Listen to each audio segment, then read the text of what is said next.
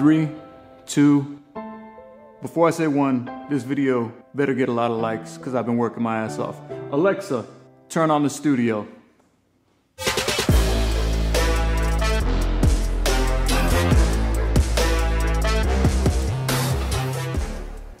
Oh God, my hands are sore. I've spent the last 2 weeks turning a 3-car garage into a full-blown YouTube studio. No contractors, no hired help, just me. So in today's video, I am going to show you exactly how I did it and reveal the brand new MindSeed TV studio. This is awesome. This is probably the coolest studio I have ever built. I think it's the coolest YouTube studio possibly ever. So are you ready to check out the new studio? Let's go.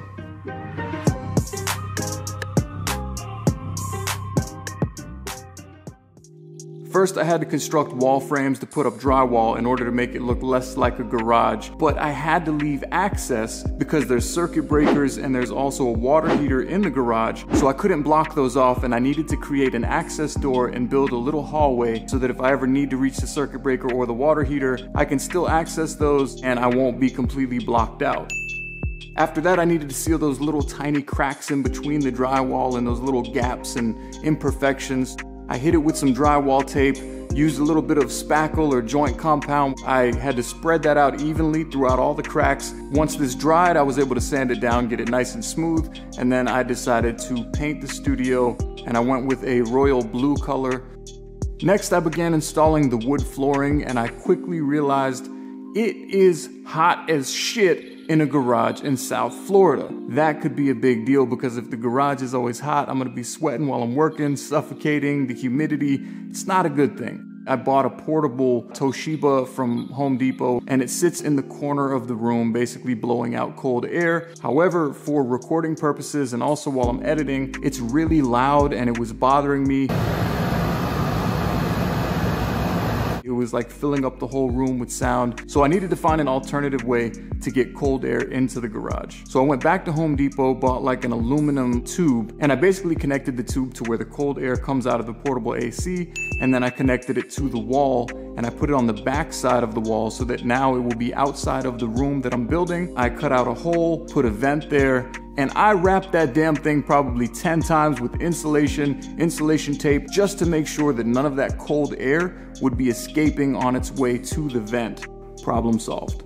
After the AC was installed, I went and finished the wood floor. And these are literally tongue and groove wood boards.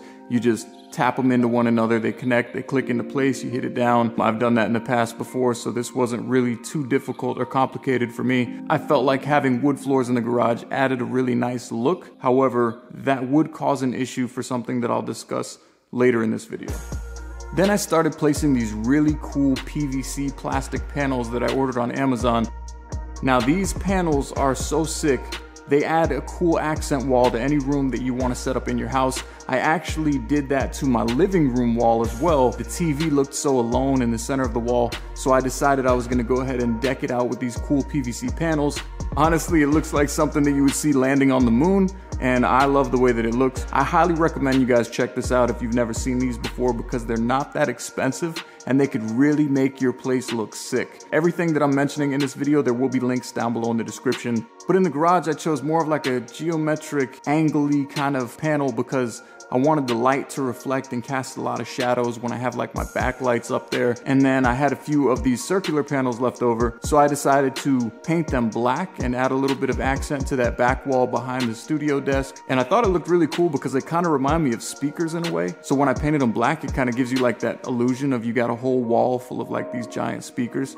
I got a bunch of speakers on the studio anyway, but I thought that was a really cool touch to add in. Once all the panels were installed, I began constructing a studio desk that I ordered a few months ago. I've been waiting for this house to be finished so that I could move in and start setting up stuff in the garage, and I finally was able to build it. So this is the Studio Desk XL. Super cool. This is great for anybody that's producing music, producing videos, and this has kind of been an issue for me in the past because a lot of desks don't have enough room for all the things that I have. Studio monitors, mixing panels, a typing keyboard, a music keyboard, a microphone, headphones, mouse. You start running out of space when you have a really small computer desk, and now I was able to finally build and construct this Studio XL, which has tons of room on it, double monitor setup, and now I have all of my equipment laid out in front of me, and I still have room to play. After that, I went onto the wall opposite of the room, and I really wanted to have one dark wall, so I went to Home Depot. I bought this cork board. It's like 4x8. They're almost the same size of the drywall panels, and I decided to go with the dark wood. I hung up these panels. Once I installed the cork boards and I had the wood wall set up, you know that I have to go above and beyond for the channel, so I kind of ordered a little bit of an expensive neon sign. It says MindSeed TV, and it's pretty much the size of the entire wall.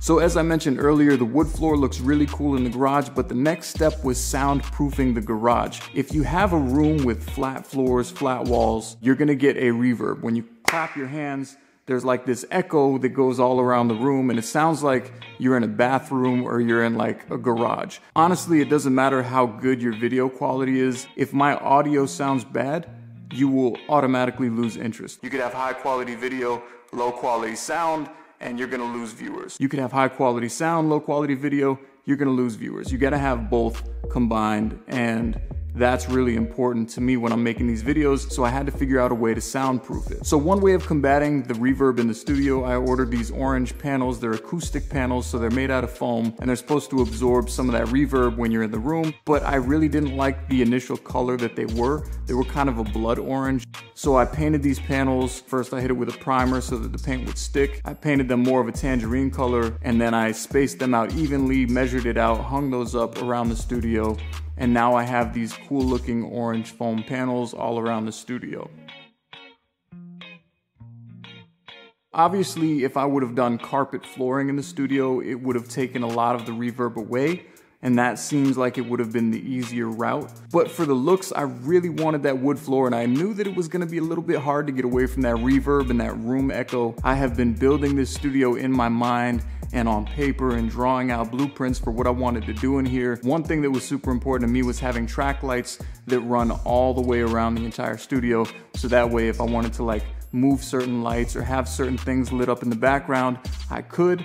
And I went ahead and installed these track lights, but I also used smart bulbs, so that way I could tell Alexa to turn on and turn off anything in the studio. Also, the AC that I got was smart AC, so I connected that to Alexa as well. So I could say, Alexa, turn on the studio air. She'll turn on the studio air. I could say, start up the studio. Everything in the studio turns on. I was able to find like a 4-pack of some really good ones for like 25 bucks. I'll leave a link down in the description for that. Make sure that you check the screw size for the bulb that you plan on using, because if you try to get a regular light bulb that would go into like a lamp or like a house light, that might not be what would work with a track light. Just make sure you know what type of bulb you're ordering before you order it. After the track lights were up, I decided that because I could see my garage door from the living room, I thought it would be a really cool idea if I replaced that door with a glass door. So that way when I'm looking towards the studio, I could see in the studio, and when I'm in the studio, I could see out. And I also installed a touchpad lock, so that way if I have company over or somebody's here when I'm not here, nobody can come in the studio without my access. And although this doesn't really serve any purpose for video editing or recording, it's just kind of a peaceful ambience to have in the studio. So I installed a little digital fireplace that I had in my storage, and then I went outside, ripped a bunch of branches off some trees, put the branches in there, and now it actually looks like a wood-burning fireplace in the studio, and I just love the peace that that brings when I'm in here working. Then I thought it would be really cool to add like movement to the ceiling, because you really don't see that often. So I got one of these bedroom light projectors that actually looks like water moving. So I aimed that up towards the ceiling, and it looks really awesome on the ceiling of the studio. But then I kind of modified it a little bit because it was going all over the walls and the light was going on the floor and all around the studio. Basically, it looked like a discotheque. I didn't want that for the studio. So I actually added duct tape to this, and I blocked off the sides, the bottoms, and the top. So now the projector light only shines within the square that the track light creates. I did set up a couch in here in case I wanted to record in a different area, but there is someone that loves always being by my side, and honestly, I'm just declaring that as her couch, because Zoe loves to be next to me at all times. Doesn't matter if I'm working, she'll lay next to me 6-7 hours while I'm on the computer. She's like the most loyal dog any man could ever ask for. So this couch is Zoe's couch now. So she just hangs out there while I'm working and keeps me company. I love that dog to death.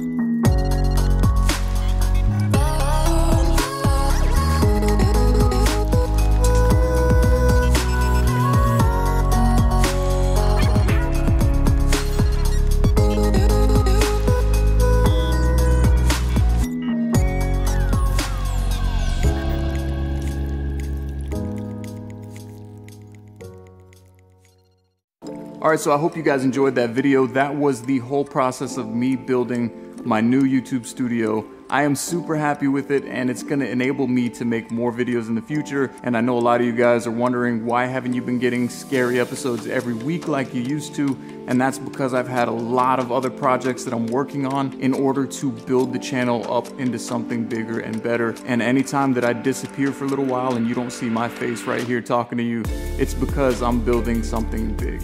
So just know that my absence means that I'm coming back with a lot. Thanks for watching. I'll see you guys next time.